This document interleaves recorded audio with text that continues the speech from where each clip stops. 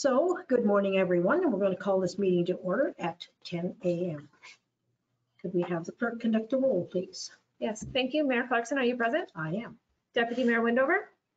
Present. Councillor Armstrong? Present. Councillor Franzen? Present. Councillor Lambshead? Present. And for staff, we have Donna Taggart, CAO Treasurer. Present. Evan Grieger, Director of Public Works. Present. Ann Ruth, Deputy Clerk. Present. Bianca Dragicevic, Legislative Coordinator, Executive Assistant to the CAO. Present. And Jesse Clark, Director of Corporate Services. Clerk is present. Thank you. We're going to remind council members of their obligation to declare any pecuniary interest they have at this time or at any time in the future. We need a motion to approve the agenda. Councillor Armstrong and Councillor Lambshead, all in favor? Motion has carried. Staff reports and presentation. Donna, would you like to start your presentation? Thank you, and through you. Thank you. So we'll start the first slide, which relates to a reminder about the strategic priority themes, the vision and the mission statement for the municipality. So just a reminder of what those are. And the next slide is a list of the services provided. So there are administrative, building, planning, bylaw, emergency services, public works, recreation and communities, waste management, water, and other, which is relates to the library, tourism, healthcare, policing, and heritage. And the next slide just gives you a list of the departments that look after all those services. So just an information slide to let you know the various departments involved. So the agenda today, we're going to talk a bit about the budget, some cost savings contained in the budget, waste management, capital projects, some committee updates, the county official plan update, short-term rentals, and a bit about the election.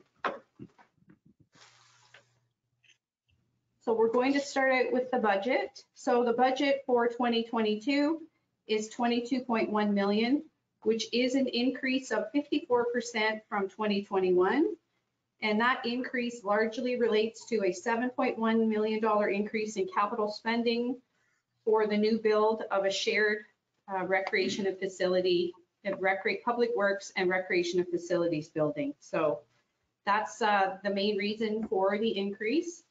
And just to let you know as well, the ECA has been approved by the ministry for that build, and the final design and construction documents are currently being prepared.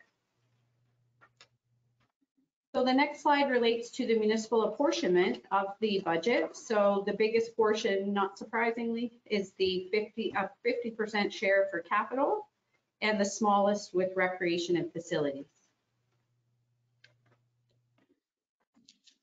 And then we move along to the total dollars to be collected in 2022 when you factor in the municipality, the county, and the school board. So 23.5 million.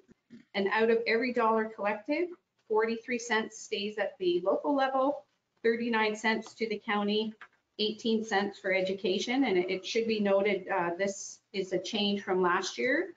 Due to county increases, they have actually gone up a penny based on previous years. So what does that mean for assessment? So if you compare 100,000 between 2021 and 2022, it's an increase of $8.49. And just a reminder that there is no reassessment due to COVID-19, and actually the province has announced there'll be no new reassessment in 2022 and 2023. So the next is just the average impact to a homeowner in Trent Lakes, and I provided for you the taxes in 2022 and 2021 based on an assessed value of $404,298.93, and that average assessed value is for properties that are single family detached on the water, and seasonal dwellings on the water. So an increase of about $62.94. And the average assessed increase is $3,253.33. And I always like to provide a breakdown of the county levy. And once again, the Trent Lakes pays the second largest portion of that levy, and it's based on the assessment value or the assessment base. So now we'll just talk a little bit about the cost savings. So cost savings included in the 2022 budget. We have continued digitization and process efficiencies. We were able to find some purchasing efficiencies for our fire respirator program. We continue to do joint tendering with the county for surface treatment and calcium chloride and training opportunities. Internet and telephone voting for the election. We have some operational efficiencies. Our new Director of Public Works has engineering expertise, and also some efficiencies for brush and yard waste grinding and compartment cleanup, and digital attendance at conferences and courses. So next we're going to talk a bit about waste management, and Evan is going to do that for us. Thank you very much, Donna. As mentioned, I'm the new Director of Public Works here at the Municipality of Trent Lakes, and I just want to speak briefly just from my previous experiences at my previous municipality, that the waste program that is offered here for the Municipality of Trent Lakes is very progressive, and this is thanks to all the hard work that the staff puts in on a day-to-day basis to find different diversion programs that we can use to increase our diversion rates and reduce the amount of waste going to the landfills. So today we're going to go through a couple of things: the waste weights and costs, recycling weights, diversion rates, and some of the upcoming diversion programs. So as you can see here on this slide, the household waste has gone up from last year compared to 2020. I believe this is a result of more people just spending time up at their cottages. With the COVID-19, there's been more of an exodus from the city to the country. If you could go to the next slide, please. So as you can see, as a result, the amount of recycling materials that has been increased as well. And as mentioned, I believe this is just as more people are going to the country, and with the increased programs, clear bag programs, and as such, they are more pushed to recycle. If you go to the next slide, please. And as you can see, the diversion rates has sort of stayed the same from this year to last year. One important thing to note is, unfortunately, due to COVID-19, that the reuse centers were closed. This happened in early 2020, which is pretty crazy to say. So now we have reopened these reuse centers, and which have been well received by the public, as they are excited to just limit the amount of stuff that is going to the landfill, as mentioned before. Next slide, please. And another thing to note is just the waste haulage cost has increased from 2020 to 2021. One of the main drivers is, as everybody is aware, just overall the economy, everything is getting more and more expensive with these rising fuel costs. This has a direct relation to the increase in haulage. Next slide, please. So as mentioned, I was very impressed with the amount of diversion programs that are being offered here at the municipality. Some of them we have already completed, like the mattress collection event, which occurred at the Bob Cajun transfer station. This was a huge success, where I believe we received up to close to 100 mattresses at that event. This is always well received by the public, and it is offered by the municipality specifically for Trent Lakes residents. There's a couple other programs that we're going through. The one is bulky plastics. As mentioned, staff have took the initiative to get this program going. This was a program that was previously offered by Peterborough County. However, due to some issues they've had trying to find proper suppliers and people to take the plastic, the county were unable to offer it. However, our staff did an extra investigation to find that there was an option to have it diverted, so we started that program. The intention is to run that this year and see how it goes, and if we have a well reception from the public, continue to offer it each year, each summer, from May to October. A couple other events to highlight is a paper shredding event, and as well, the one big one that I've been quite proud to see go is the Food Cycler pilot program. If you will go to the next slide, please.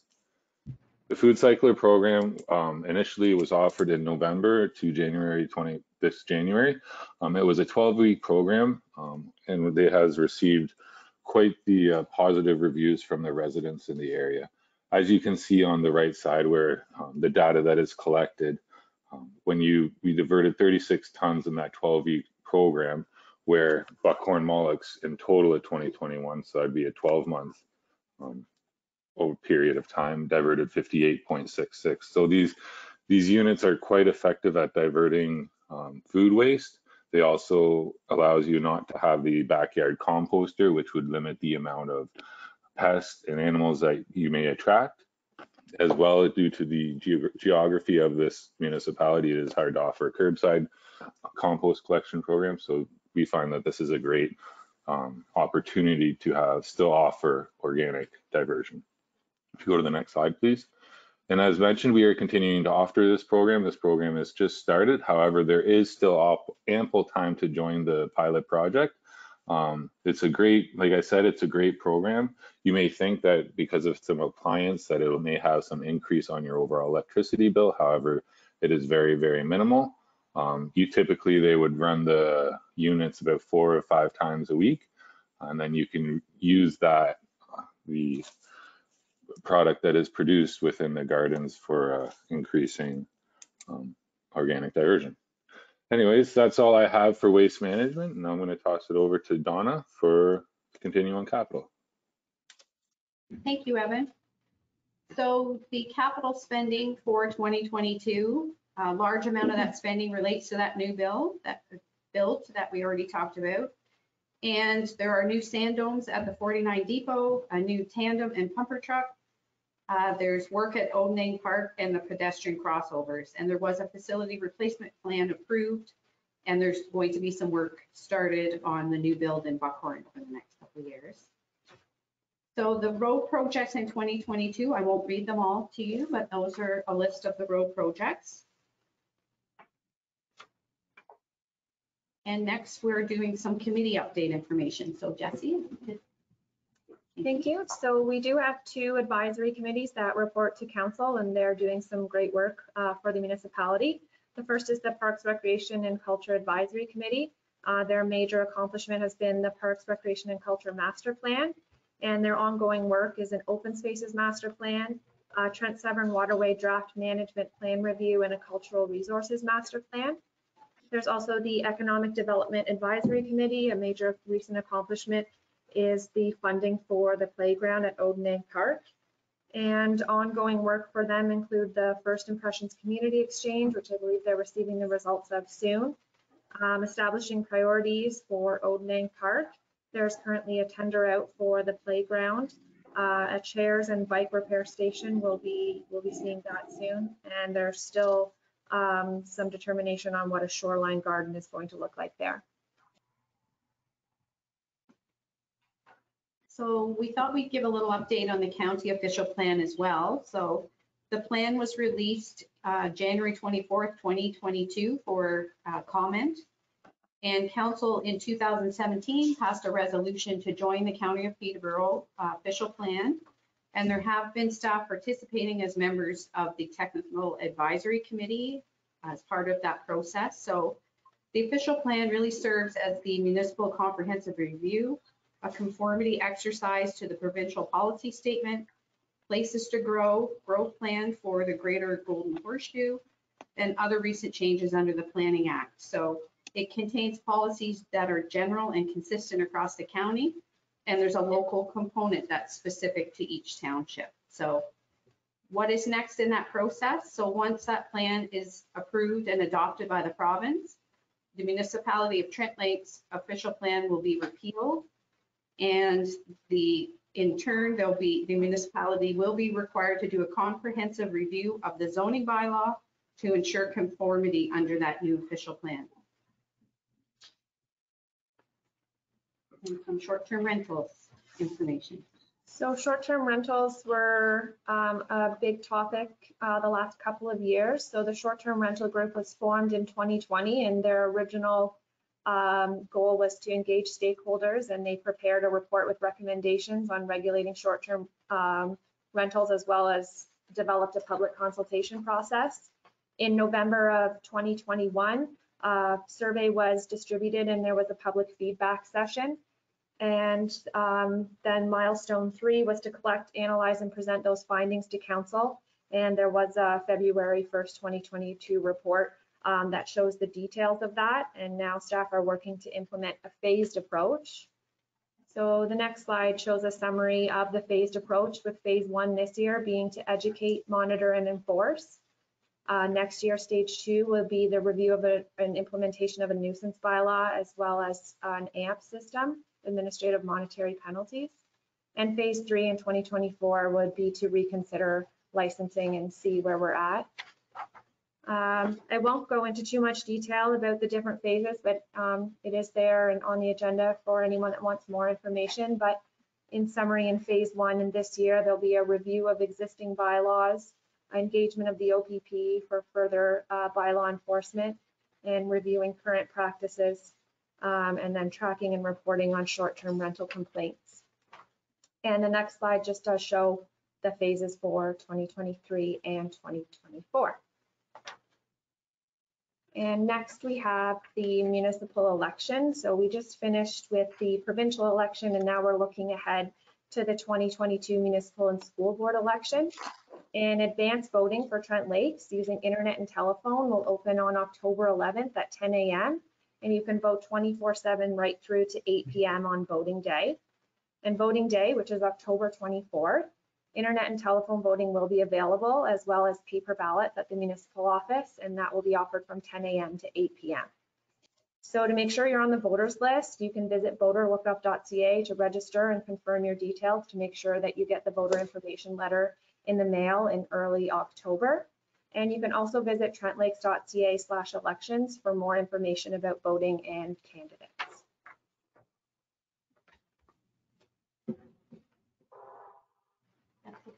That's it. Well done, you folks. What's in there? So we're going to open up to delegations now, and the first one is going to be Marlis Kirkman, representing the Buckhorn Ratepayers Association. Please unmute your audio and share your camera and make your delegation. You will have 10 minutes. At 9 minutes, I will do this, so you know you've got a minute left, and at 10 minutes, and that's your delegation complete, and that is the same for everyone. So Marlis, if you would like to proceed, that would be great. All right, I think I've unmuted. Am I audible? Yep, you're good. Thank you. Absolutely. The Buckhorn Ratepayers Association has traditionally had 2 meetings a year. Last fall, we had representatives from various levels of government. We had MP Michelle Ferreri, we had Mayor Clarkson, and we had Councillor Franson. That was a fairly well-attended meeting. This spring, we had Brian Emke, who was the real estate broker, to discuss the real estate market in the area. And we also had Councillor Armstrong to talk about short-term rentals. It was a very interesting meeting. We had the people who attended had some very good questions about real estate and also about short-term rentals. Most recently, as in last Monday, we had a debate, and because of various factions that were working in other ways of organizing the debate, we had 2 candidates that were actually available at the meeting we had organized. They were the Conservative and Liberal candidate, and it was a very good debate, presentation of facts. There was lots of information that was provided regarding the platforms, the 2 parties, the Conservatives and the Liberals that represented. I was glad to see how many people were at the debate. We look forward, that's as in Ellen and I, Ellen Dumas and I are the major administrators of the Buckhorn Ratepayers Association. And we look forward to doing a debate for the municipal election in October. I guess the main thing I would hope for is that we continue to get more people to come to our meetings. Our first meeting in the fall, there were 20 people, and then in our meeting about the real estate market, we had about 15. So I think COVID has had a lot to do with that, and people not wanting to come out in the public. And I think the meetings that were there, as I said previously, were attended by people that were very interested in what we were doing. That's about it for the Buckhorn Ratepayers Association, and thank you very much for this opportunity to tell what we have been up to. Thank you very much, Marlis. Have council any questions of Marlis or comments? I think we Thank need you. I think we also need to thank Marlis for the information that she provides to the public concerning our meetings. She does a very good job of that, and we appreciate that. And if there are no more questions, we shall move on to our next delegation. Okay. And our next delegation is Christine Brickman, representing the Crystal Lake Community Association. Again, Christine, 10 minutes, please. And if you're on, where you go. I am on. Jess, were you going to put something up for me?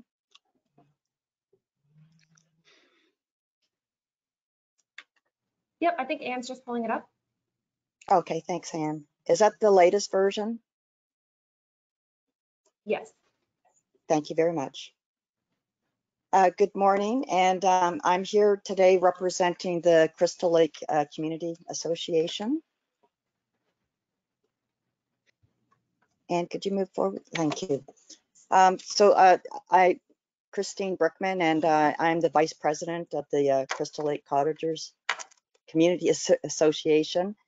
And we would like to talk today about the opportunity of having input in advance of any kind of council meetings of topics that would be of great interest to waterfront seasonal residents. And we do know that there are agendas that are published before council meetings, and I do read them periodically as best as I possibly can, but do know that there are often times that there are topics that are specifically of interest to the waterfront residents, and if there was a way that that could possibly be communicated easily in advance so that we could get that information out and perhaps be able to input in advance to any staff reports that are being made to council. Also wanted to mention that we have a very active executive and board, especially the last couple of years. We've been very fortunate that we have a great group of volunteers that are focused on doing the best we possibly can for our area community. Overall, it's positive to seek input and involve the ratepayers. And if it's possible, as I mentioned, to get that input, if it's through town halls or through perhaps other ways of getting information from the seasonal and or the waterfront residents, we think that that would be a very good opportunity of sharing of topics of interest. And as mentioned in previous years, we have adopted the use of residents and waterfront as best as possible and community, and that we find that the use of a cottager is perhaps an older terminology, and it does create a little bit of divisiveness, and it creates a little bit of us and them mentality between people that see themselves as permanent versus people that see themselves perhaps as seasonal, but they have the same rights as a permanent resident would. Next slide, please. Our number one important topic that we'd like to share today, again, this is a topic that's been on every single annual meeting that we've had, and that is to consider the hardtop of East and West Clear Bay, especially now that we've got heavy development and construction going on. The road continues to be unsafe, and it's very difficult to navigate, especially this season. It's full of mud holes, and it's very, very dusty. And we just think it's just unsafe, and it's very expensive for the municipality to keep grading on a regular basis and trying to do the gravel resurfacing. And we do notice that for this year in particular, the grading has stopped right at Eastview. I'm not quite sure why that is, but it probably is because due to the heavy construction and a lot of dump trucks and vehicles going through there. We also have an ask from our members that council members consider visiting our community on a regular basis, and that would be perhaps to attend a town hall meeting at the Galway Hall and meet and greet the community and the ratepayers. Other important topics, as we've all known, the sensitivity and around short-term rentals, and as a result of that, we prepared some guidelines, and we've communicated that out to to the owners and the renters, and hope that they will absorb. As we know, it's all really about respecting your neighbors. And I think that last year there was less concern being raised as far as complaints, but you know, I'm not completely sure of that, but it seems as if things have tamed down a little bit. But we want to get that out on a regular basis to make sure that people are communicating to their guests that the most important thing is to respect the bylaws, respect your neighbors, and, you know, make sure that everybody knows the rules of the community and the rules of the lake. The next topic is around Trent Lakes depots, and specifically what the plans are for Galway Depot. I haven't heard any updates on that really for quite some time. And the other important topic for us is environment and water quality, which I'll get to on the next slide. And some of the key programs that we've been sharing with our community is the Safe and Quiet Lakes program that's been put out by Muskoka, and also Wake Aware. And I don't know if you've seen those, but both of them are excellent programs and videos. And you know, you can't share it enough as a good reminder for making sure that Wake Aware is very important for for our loons, to make sure that their habitat isn't destroyed. And Safe and Quiet Lakes get back to a number of things to remind waterfront boaters and residents of the need to be mindful of your neighbors. I just wanted to divert a little bit because we talk about politics so much that really, what's the number one ask? If you were to ask any waterfront resident, what's the most important thing for you? They will unanimously say the water quality is the most important topic. And yet we talk about that very little. We have a volunteer here that does the water quality testing, and that program has been in place for about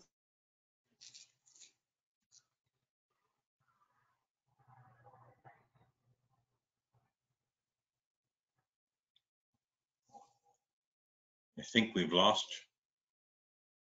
Christine's audio.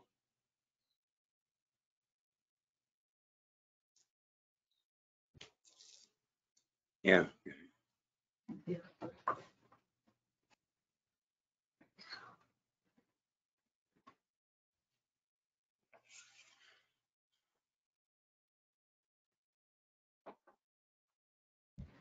No one can hear, eh?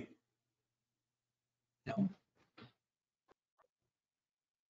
We can take a recess and try and get her connected, or we can move on to the next presentation. And if she comes back, we can circle back to where she left off. Sounds good.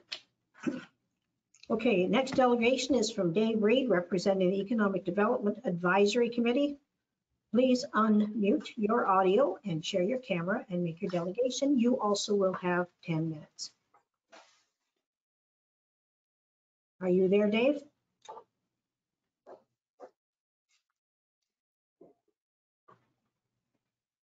Hello, Dave. Dave is there. It just looks like he's still self-muted.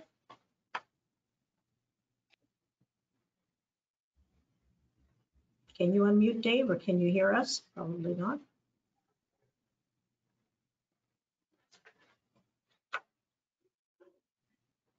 Okay, shall we try the next one? Sure. Okay, our final delegation is from Robin Johnson, representing Beaver, Cavendish, Bottle, and McGinnis Cottage Owners Organization. Please unmute your audio and share your video. You will have 10 minutes. Council will save their questions to the end of the delegation. Are you there, Robin?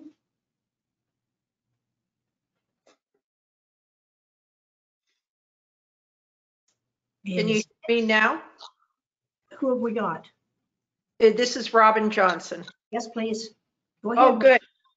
Yay. There's three topics that I have put forward that I wanted to discuss, and basically what they are is questions in regards to, and I think Crystal Lake kind of hit on the topic of water quality and lakefront.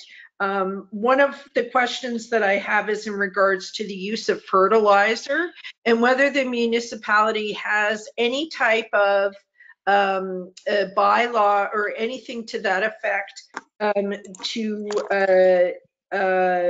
lessen the use of fertilizer on waterfront properties. And I don't know where that question would go to, but hopefully someone can answer it.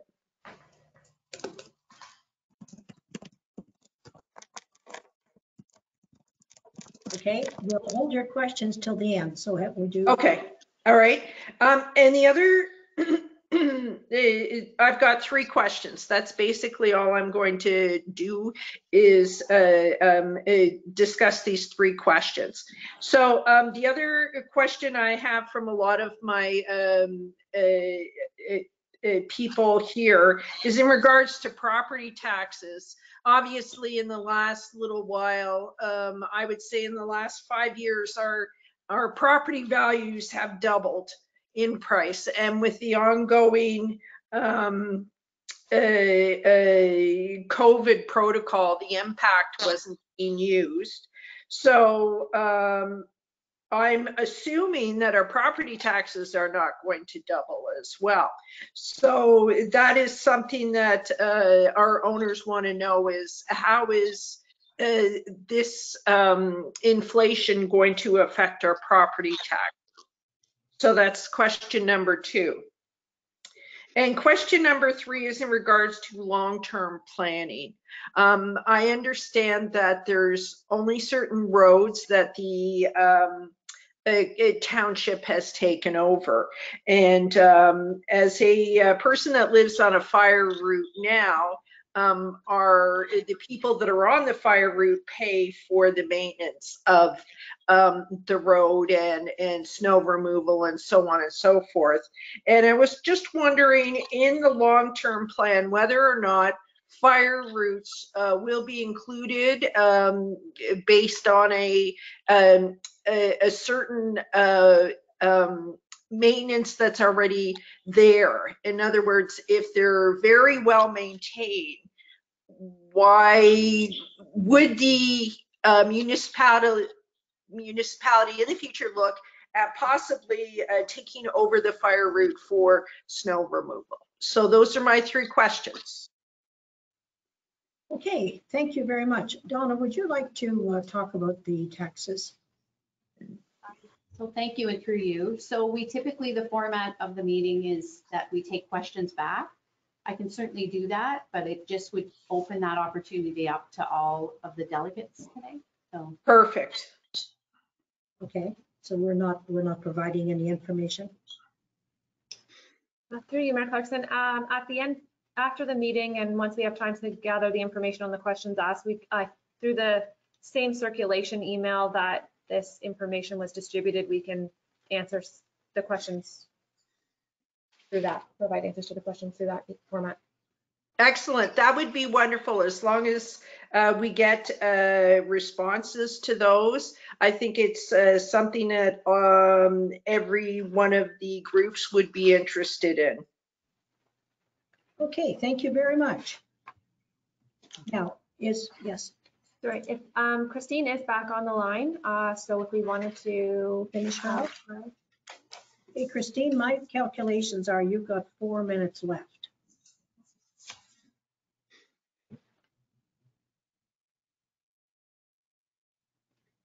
Christine, you are still muted, self-muted. There you go. Thank you very much. I just wanted to circle back that to just end on the fact that Crystal Lake and health and environmental is very, very important to us, and which is why we do have a very robust lake stewardship program. Okay, is that it? I want to talk briefly about some of the initiatives that we have. The oversized chair and the book exchange library are now in place at White's Beach. We've also gone through a very extensive overhaul and updating the Crystal Lake map with all the new fire route numbers and the road names that happened a few years ago. We're also having a AGM Zoom meeting this Monday coming at 7 p.m., which is usually very well attended. We've also published a recent newsletter, and it's been distributed out to our membership. Our Facebook membership and presence continues to grow. We're at over 1,600 multiple family members. We've got over 250 actual paid members, and that's trending up, which is very positive for us. We have a large number of advertising and sponsors that brings us in quite a amount of money. And we also see over 42,000 hits per month on our website, which is a very, as I say, a positive presence in the community. We also continue being partners with Federation of Ontario Cottagers Association, Coalition of Equitable Water Flow, and the North Kawartha Lake Association. And we also continued with our donations this year to the Kinmount Food Bank, the Kinmount Gazette, the Galway Community Center, and we just recently did a meet and greet at the Community Center in Kinmount. We're going to have Canada Day Flotilla, which was very, very popular the last 2 years.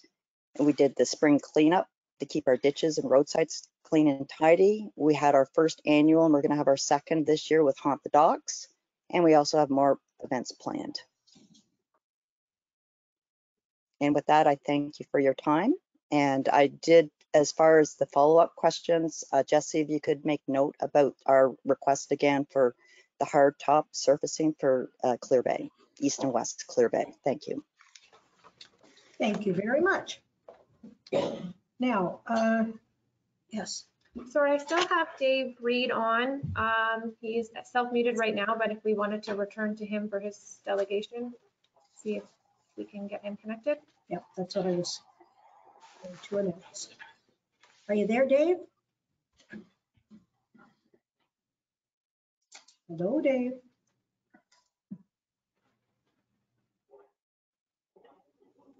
Hello, Dave.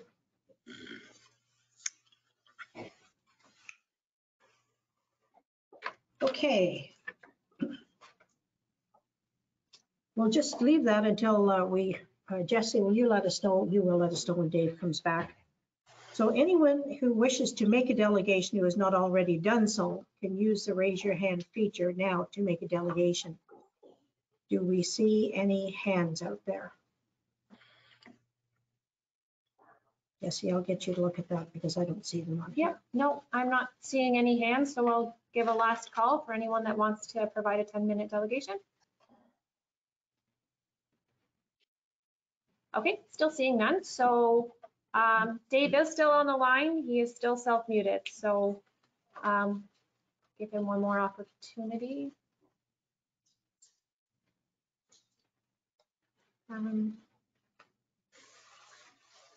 Apparently Dave is trying to talk, but he is muted.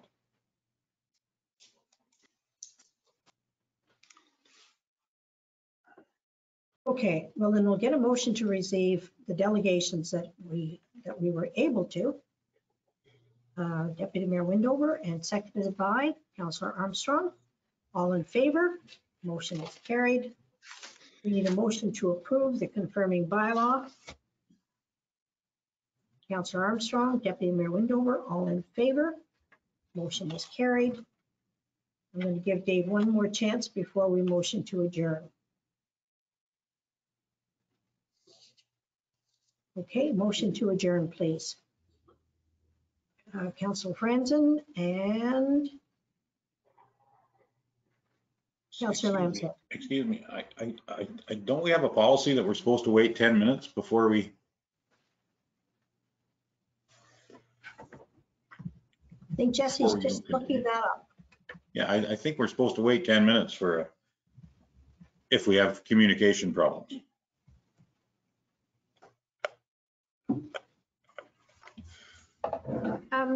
If the mayor wanted to call a recess, then we can try and get connected to him. Okay, so can we call a 10-minute recess? Sure. Okay. And it's 10:40, so we will be back at 10:50. Councillor Franson. Councillor Franson, Yep. I'm making that motion, Mayor Clarkson. thank you, and seconded by Councillor Lambshead. All in favor? Motion is carried.